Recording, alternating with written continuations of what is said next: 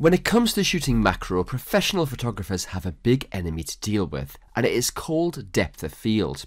Creating frames that keep smaller subjects such as flowers or insects completely in focus can be an absolute minefield, as when shooting single frames, you will have a very narrow zone of focus to play with.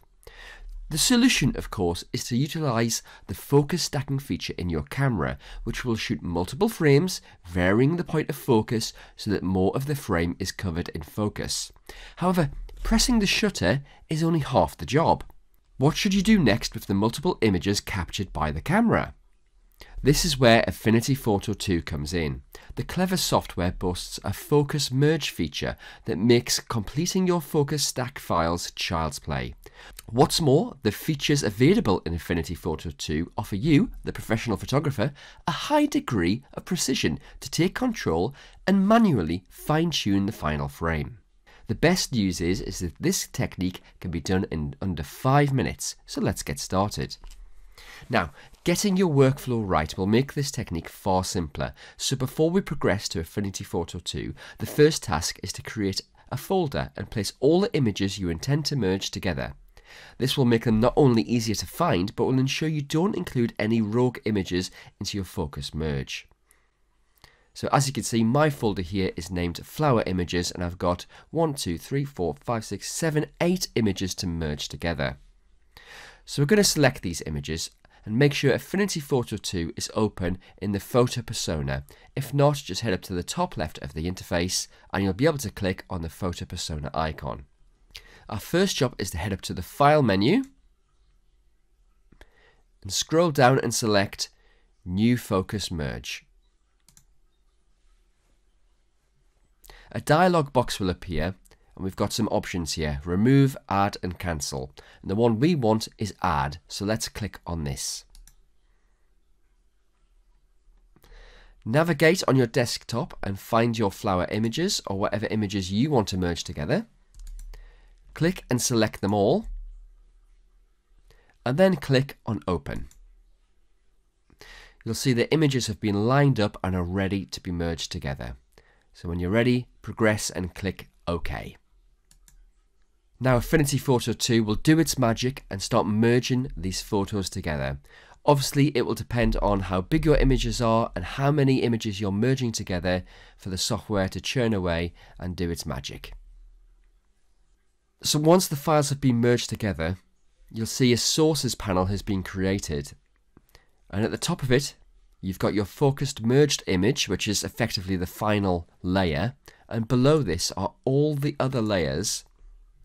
And we can go through and examine each particular image. And because they'll be captured at different zones of focus, different elements of the frame will be in focus. So for example, we've got this bottom flower, which is obviously closer to the camera, so that's in focus here, but the top flower, which is furthest away, is out of focus. Let's jump back to our final image, which is the focus merged layer, and you'll see this flower here looks a bit odd and is slightly out of focus, but don't worry, we can fix this. Head over to the toolbar and make sure the clone brush tool, and the keyboard shortcut for this is K, is selected.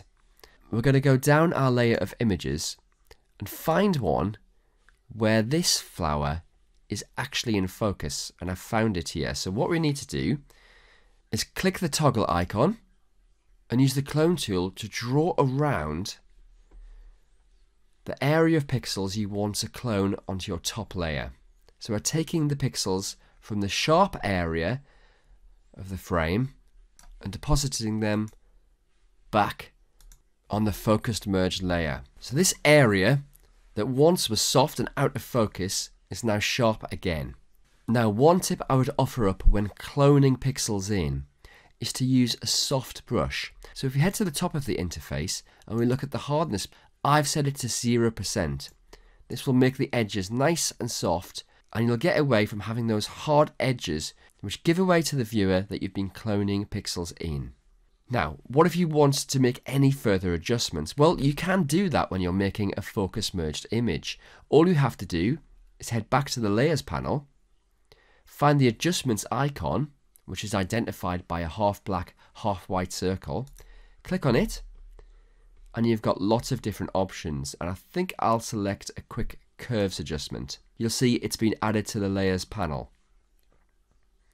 I'll draw out a quick S shape just to add some impact and punch to the frame. And then I'll add one more, so I'll go back to the adjustments icon, this time selecting HSL, and I'll just drag the saturation slider to the right just to pep up the colour. And that's as simple as focus merging can be. So you start with 8 different files, merge them into one, clone out any imperfections, and then add further adjustments. All you need to do now is head up to File, scroll down to Export, and you can save the file in your chosen format, whether that be a JPEG, TIFF or PSD. Have fun merging your photos in Affinity Photo 2, and I'll see you next time.